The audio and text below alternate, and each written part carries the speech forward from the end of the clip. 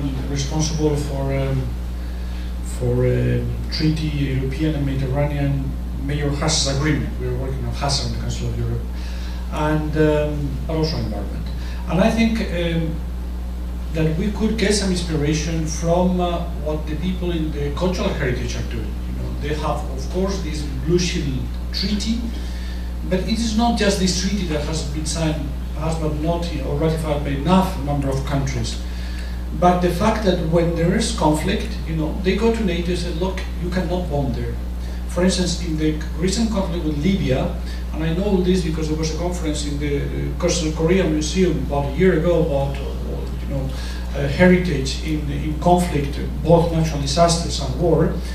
You know, they had given all NATO, the military, you know, the military of NATO had been given by their own authorities, you know, precise areas, plants, sites that could not be hit by all the bombing.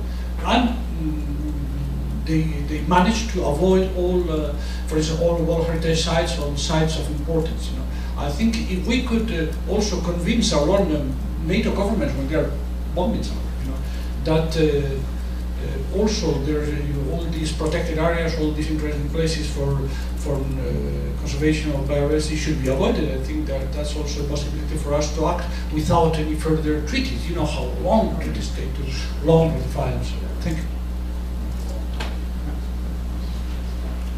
Last question or comment? I want to try to introduce something that maybe will work or not. To work, what you're doing is amazing and very important, but to maybe look at a parallel avenue that you could pursue at the same time that may eliminate what you do now, hopefully in a longer term kind of approach. That would be building the understanding of the hierarchy of security. Most of these conflicts are really done in the name of security, and as long as we're still believing that, of course, within our communities it is illegal to kill anybody, but in international conflict it is still legal to use violent conflict resolutions as a legal means of solving it. But if we can raise our understanding of what is security, and the ultimate in the hierarchy of security, it is ecological security that is actually going to help anybody who is a stakeholder in these kind of conflicts.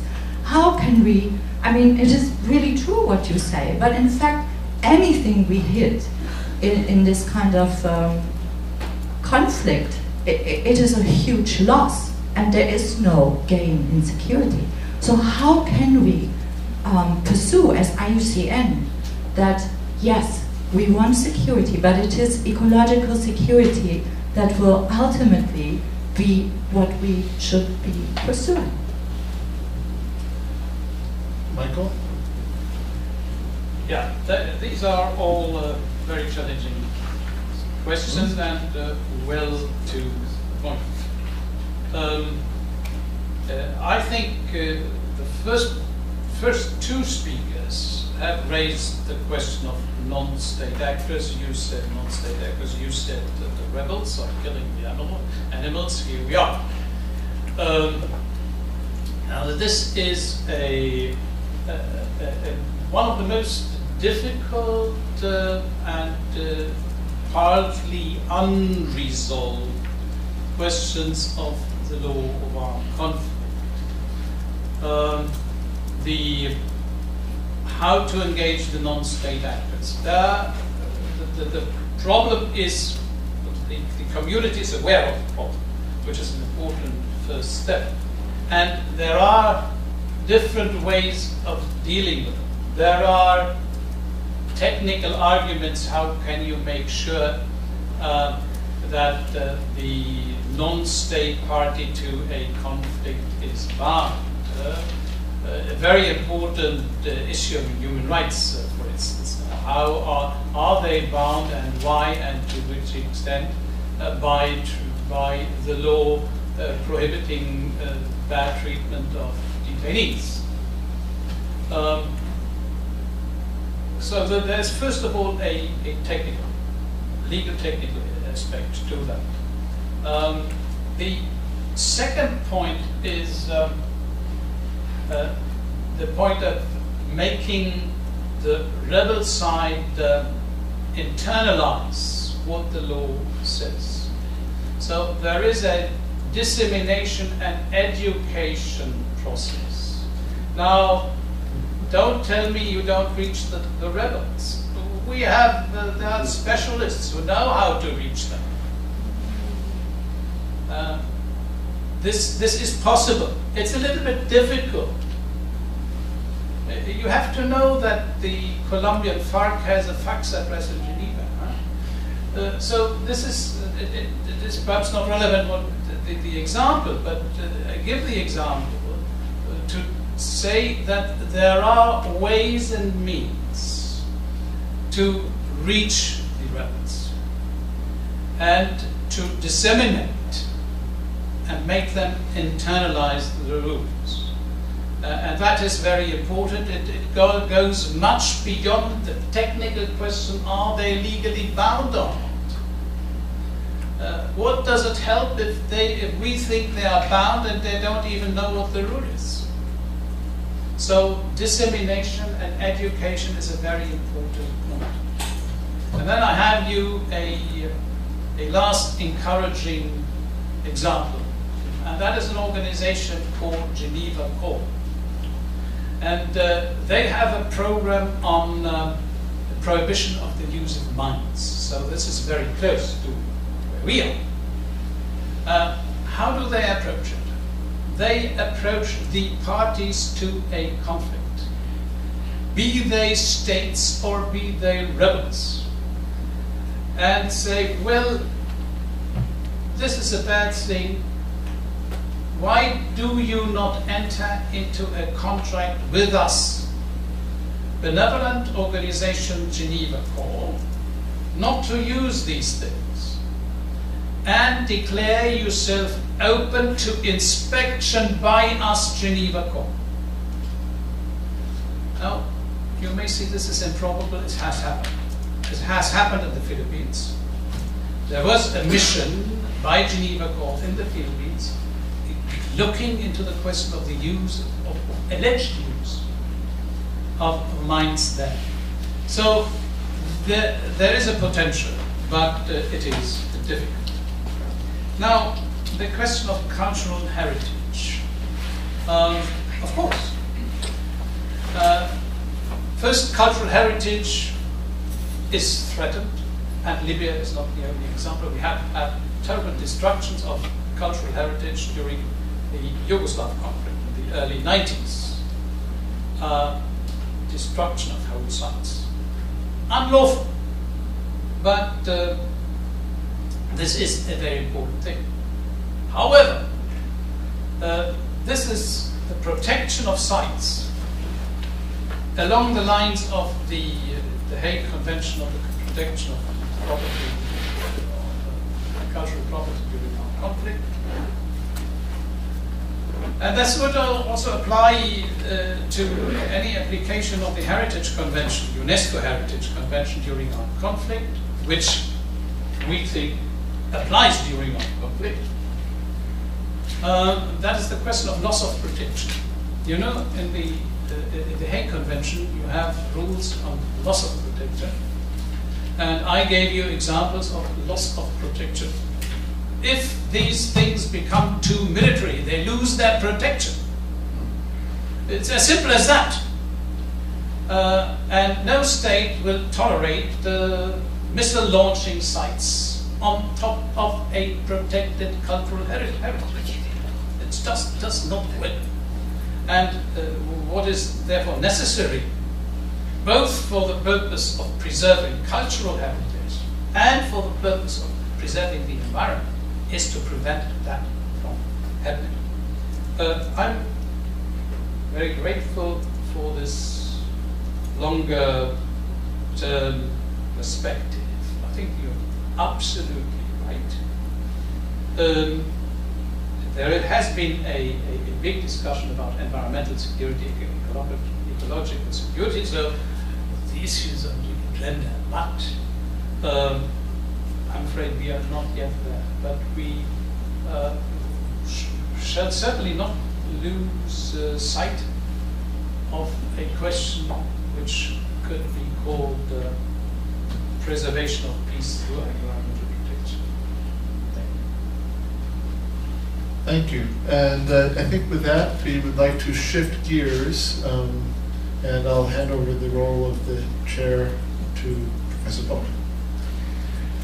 Yeah, thank you, Carl. Indeed, this is a very intriguing subject and very relevant practically. And therefore, the group, with the cooperation of a lot of other actors involved, has engaged in a series of case studies on the use of the environment, of the rehabilitation of the environment as part of a peace promotion process. And Carl will introduce this, and then we will hear about one of these case studies. So Carl, you have the floor. Thank you. In many ways, this is the sequel, temporally, to what Wolfgang and Michael have just been talking about. I'd like to start just with a brief overview of some of the linkages between natural resources and conflict. Natural resources often contribute to conflict through scarcity, inequitable sharing of benefits, environmental degradation, poor public participation, lack of dispute resolution, and so forth.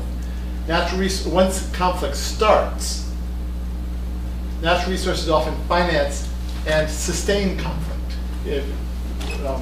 We see all sorts of ways of natural resources supporting the financing of conflict, and that then generates a change in logic of the conflict around capturing resources, capturing territory, and it becomes a motivation for recruitment.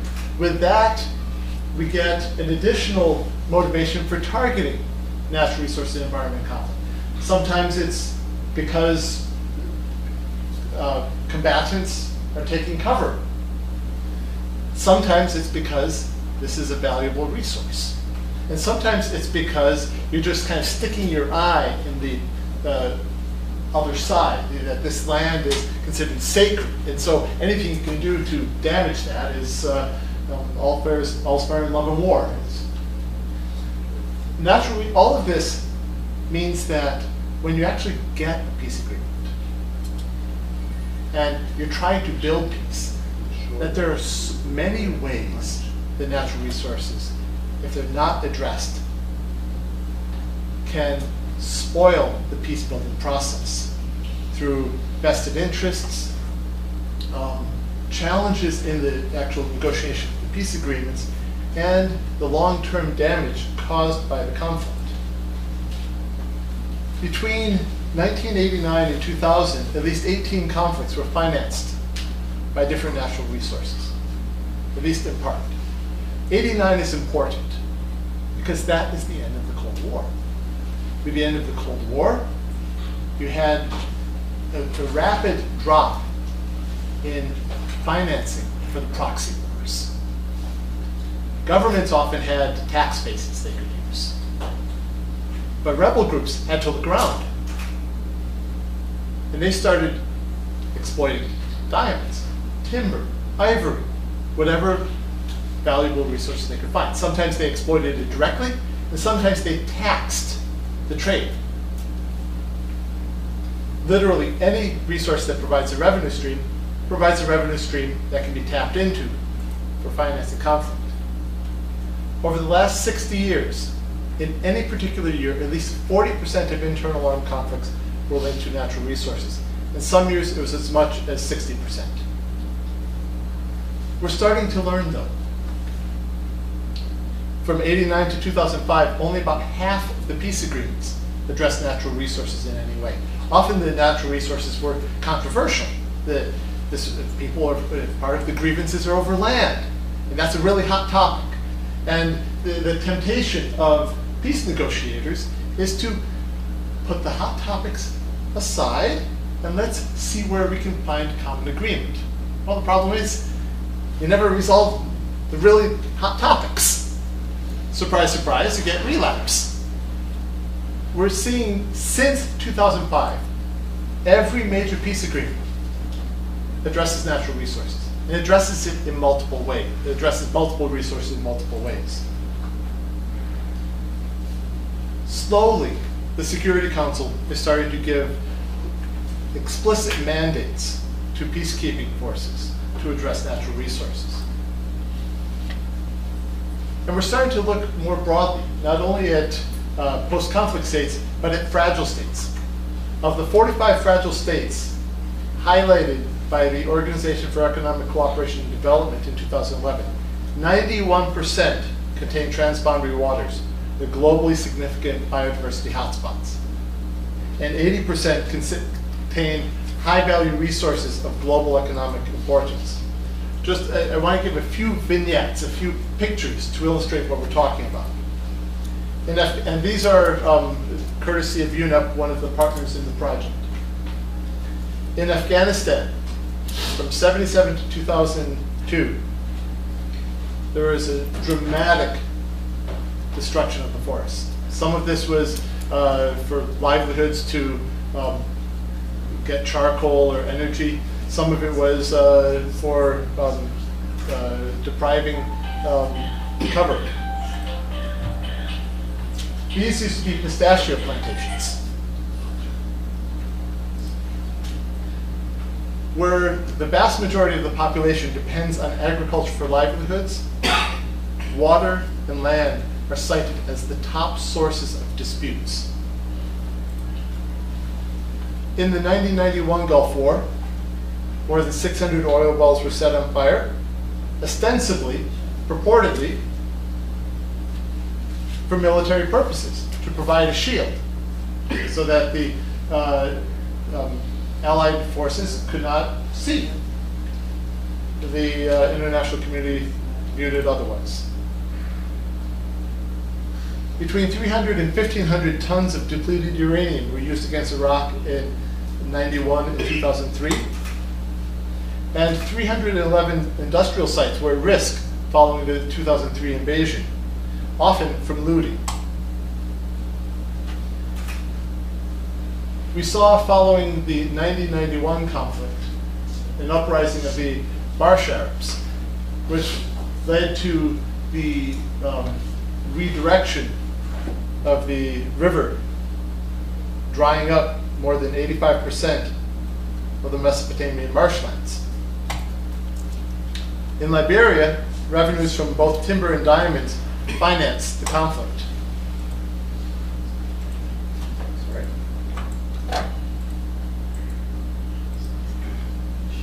And this was the first peacekeeping mission that received an explicit mandate to administer natural resources.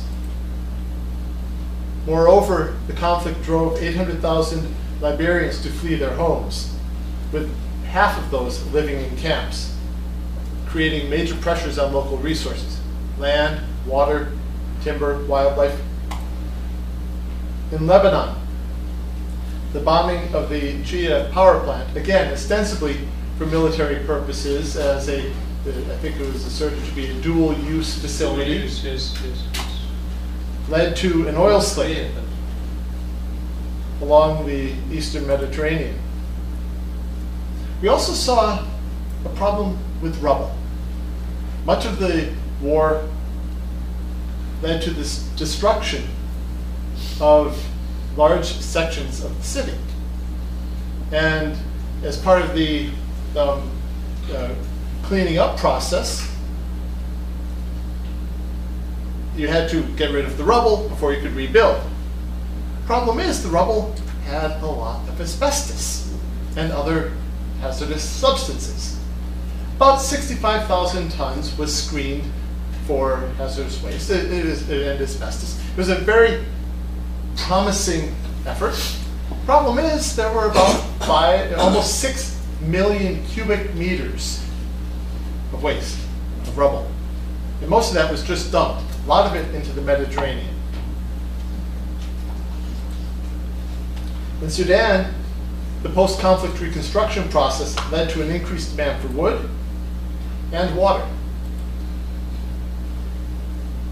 In Sierra Leone, diamonds played a substantial role in financing the conflict, with rebels receiving approximately $25 to $125 million a year, smuggled primarily through Liberia.